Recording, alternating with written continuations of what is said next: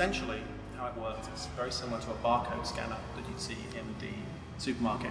When you break the beam with your hand, the sensor on the floor sees the reflected light pulse and uses that to work out which beam has been broken, because it's actually the same beam but moving really, really fast. So these 10 lasers are actually the same laser, and by working out the time of when the pulse is, you can work out which beam has been broken. So, play different notes.